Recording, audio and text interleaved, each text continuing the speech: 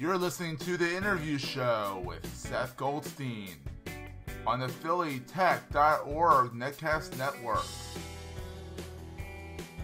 Thank you to our sponsors, aweber.com, Wistia.com, GetFlywheel.com, and Apps Console.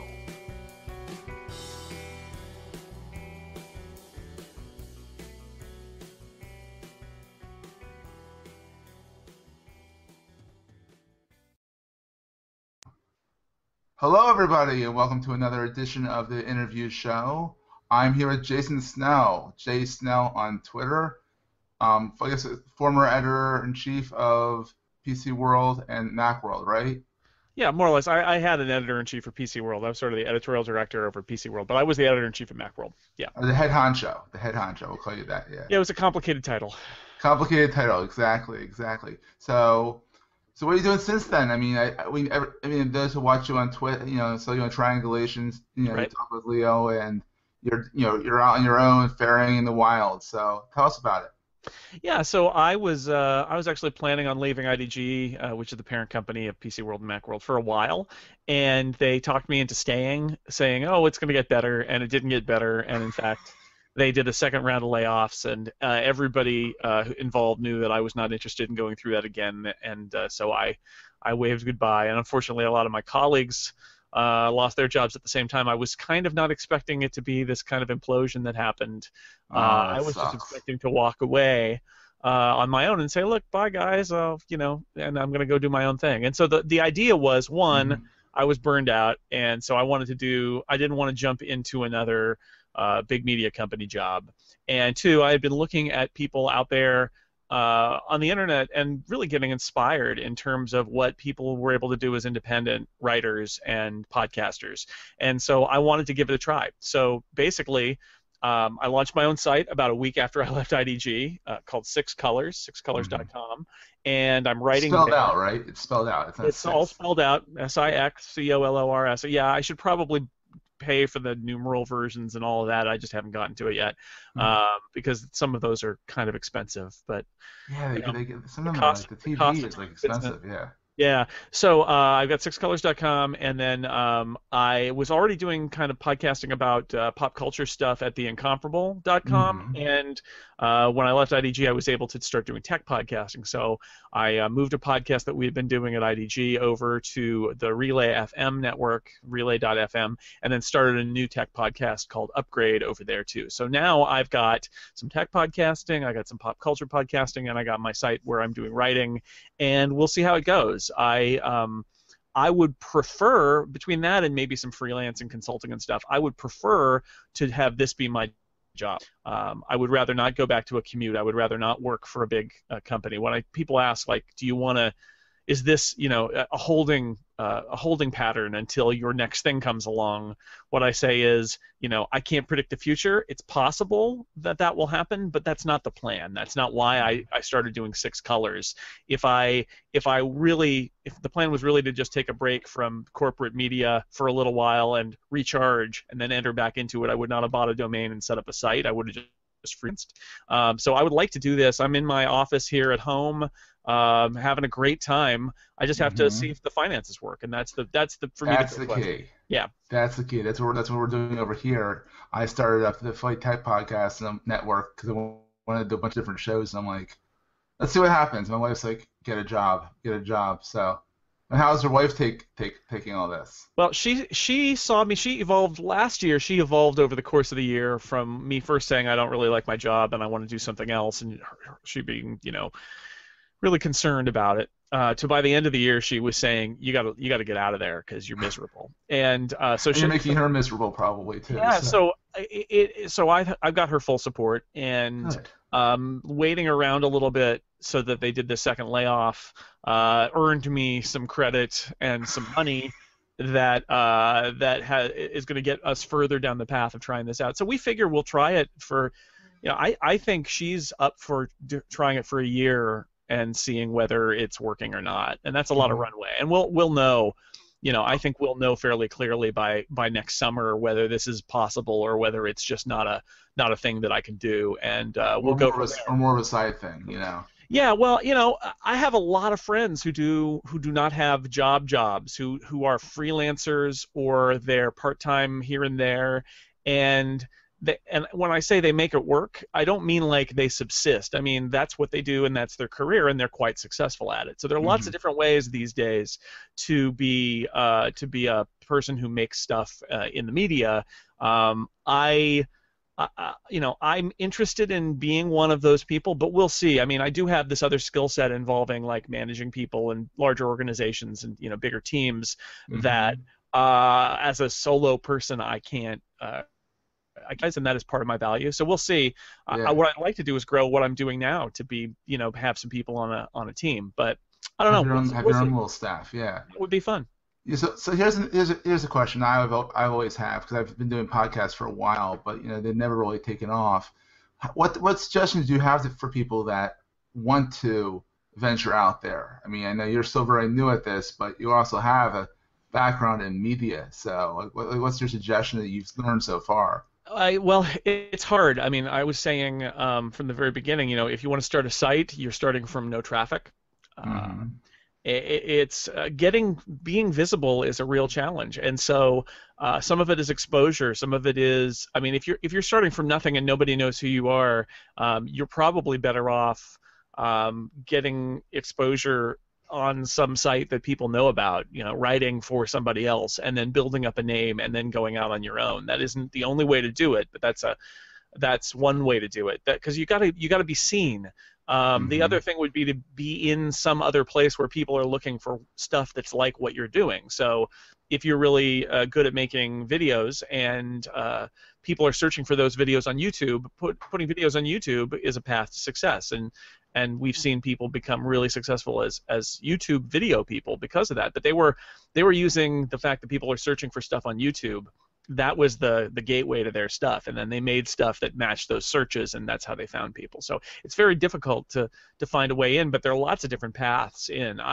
For my background, I've got enough of a name recognition in certain circles that I was able to just sort of start a thing and say, here's my thing. But I still have to grow it. I still am challenged with people not being aware of my existence and my site's existence. So that's one of the reasons I want to do some freelance writing, and I wrote a piece on The Verge after MacWorld print shut down, and that drove a lot of traffic to my website. And that piece was free. I didn't get paid for it, but you know what? The traffic they sent me was totally worth it in that case. And therefore, it's not free. I mean, you're getting paid, and there's more ways to get paid than just. I mean, right now, I know for us, right now, our whole thing is based on finding sponsors that have stuff that we need. So we're running at a net zero with our hosting. It's paid for. Our audio hosting is paid for. What will be paid for. Our video hosting is paid for. So I'm not making any money, but I'm not paying out any money. So it's a start. It's a start. So I know we talked a little briefly about over Twitter about how you structured your network. Like what kind of services do you use to get your podcasts out? Are you all video? Are you all audio? Or are you a little mix of both? So the podcasts are almost entirely audio. We do one that has a video component sort of separately, and it's really just an adjunct where we post the video on YouTube, and if people want to watch it, they can watch it. But it's not edited, and that's our Dungeons and Dragons podcast, which we actually do via Google Hangout. So we just capture the video and we run it because some people want to see that. It's just our little heads and squares and then a map of where we are in the dungeon. But people wanted to see it, and it's easy to do, but it's totally unedited, and I don't know why people watch it, but they do. It surprises me. I don't know what people will watch. I mean, Twitch. The whole idea behind Twitch is people like to watch other people play games. Well, it turns out that's what I found with the Dungeons and Dragons thing. Is it turns out people actually like to watch or listen to people play games, including like Dungeons and Dragons, and you get a bunch of funny, smart people making jokes and stuff as they're doing it, and it becomes kind of I can see how that's entertaining now. The production values on our YouTube videos are not particularly great. It really is just like this, except with more people and a map, a static map that has some characters on it. It's not that interesting, but some people like that. And a lot of YouTube videos and video shows in general, I feel like it's not like people are watching them all the time. They've like got it on and they're listening, and then they glance up and look at it from time to time. And so even though it's pretty boring and static in terms of video, it fits a lot of that. So mostly what we're doing is audio, and the Incomparable shows. We just have a server, a Linode Linux server that we pay for $50 a month, and Wow. most of our shows are just served from that. And they haven't screamed at you yet for it? I mean, I know because... No, that's Linode. We get 4 terabytes of transfer a month or something like that. Oh, 3 so you're terabytes. fine. We've never had a problem with transfer. So we're using the data we're paying for. And then for the main show now, we're using Libsyn, and for all of Relay's shows, we're using Libsyn too. So in those cases, we're paying, I think it's $25 a month per show for Libsyn's hosting service. And It's then not that bad, yeah. Yeah, it's not bad. And then we're not actually using Libsyn's posting, blog posting service. The sites for those shows are handled elsewhere with a different CMS, and we just use Libsyn as the download engine. And as long as Libsyn is able to stay in business at that business model of offering essentially unlimited transfer for $25 a month to these shows, then that's a pretty good deal too. So it's a little bit from A and a little bit from B, and then actually my website 6 Colors is served by the same Linux server that's serving the Incomparable and serving those Incomparable shows. That's a single Linode instance. That's $50 a month for the whole shebang. Wow, there you go. Well, real fast, let's thank our 3 sponsors for the show. We have Aweber, they're an email service provider based out in Chalfont, so let's thank them. They are a wonderful service. If you go to aweber.com and you can see my happy face at aweber.com/PhillyTech. It's $1 a month and for the first month, and then you can try it out for $1 a month, and then after that I think it's $19.99 going forward. It's a great service, and their emails do get delivered, which is always a plus. The other sponsor is Flywheel, which is managed WordPress hosting, which is built specifically for designers and creative agencies. Our site is served on there, and it's lightning fast. It's incredible how fast it is. And finally, our other sponsor is Wistia. They are our video hosting providers, and they're amazing. So I'll figure out later on how to get these more integrated into the show, but I want to thank our sponsors. So back to Jason. So Jason, sponsor-wise, I mean, I know you were talking to Leo a little bit that you have a sponsor for 6 Colors, right? And that's a weekly sponsor or a monthly sponsor? Yeah. So for my website, what I do is I'm basically doing the John Gruber model, Philly's own actually, Daring Fireball. Yeah, I'm reaching out to John, seeing if I can get him on a show. Yeah. So John, I should say I'm in California, although my grandmother lived in Dublin, which is near Doylestown. So there's 5 minutes up my street. I know you're in Doylestown, right? Yeah, I'm in Doylestown. Yeah. I've been to that crazy museum that you got there. The Mercer Museum. Talk about OCD. Yeah, multiple. Whoa, that guy collected everything. Oh yeah. I've got like souvenirs from that, the little glass bottles and stuff from the Mercer. That's where my grandmother took me, like every time I visited her. Oh, you should bring the kids back sometime. I'm sure. Yeah. Love it. Totally. It's not as bad as the Barnes Museum. Only it's not art. It's cluttered, but it's junk. But it's fascinating. It's like fascinating. Anyway, so John Gruber, when he started Daring Fireball, he wasn't sure how he was going to make money. He had like ads and stuff, and then at some point, what he realized was scarcity can be good. He started doing what was at the time an RSS sponsorship. So his feed was sponsored, and that was nice, but he's expanded it to be like there's a weekly sponsor for the site, and it works really well for him, and it's worked well for others. And I thought that's what I'm going to try to do. Is I'm gonna say you can sponsor 6 Colors. You get a little line of text on every single page for a week, and you get a post in the RSS feed on the beginning of the week, and you get a post on the site thanking you at the end of the week, and a tweet thanking you from my Twitter account. So basically, like, it's there, but it's super well labeled that it's a sponsor, and it's not overwhelming. And there's one per week, and here's the price, and buy it if you like. And after listening to John talk at the XOXO conference in Portland, Oregon, he told me that he at a conference he was talking about how he priced it too low to start. So I priced it at what I wanted the base price to be. Right? That's your sponsor right there, right? Yeah, exactly. Kiffy. So it's Kiffy, which is a cool like link sharing. I'm gonna just give him a plug. Cool. Go by all means. So anyway, the idea there is I set a price. I put up a thing and said, hey, here's this site. You can sponsor it if you like. I got a launch sponsor, which was actually the same guy who was Daring Fireball's first sponsor. He loves Oh being first. wow. And First adopter. then I put up a thing saying I'm taking sponsorships, and I am happy to say that I have sold out every single week that the site's been up through the end of 2014.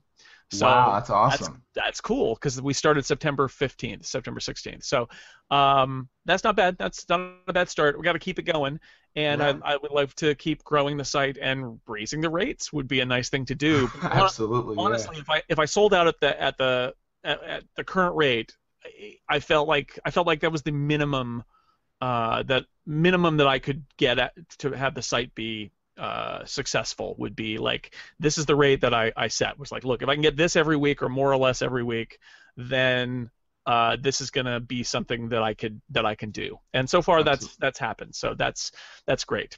That's awesome. That's awesome. Yeah. So I guess we'll end the podcast now. Let you get back to, brainstorming and making money. But where can they find you online, Jason? All right, so you can go to sixcolors.com, sixcolors.com. You can listen to my pop culture podcast, stuff about TV and books Oh, and it's so much comics fun. and Dungeons and Dragons at theincomparable.com. And my tech podcasts are Clockwise and Upgrade, and you can find them both at relay.fm. Awesome. And then where do they find you online? On Twitter, I am at jsnell, so that I tweet a lot, so you can find me there at all You times. definitely tweet a lot, so yeah. And he's accessible. He responds to his tweets. I mean, that's how I And got to him. that's what's great about Twitter, is that you can talk to people, and I love that about it. Yeah, awesome. Well, thank you, Jason. Okay. And this has been the interview show, how cleverly named that is. And we will catch you in the next podcast.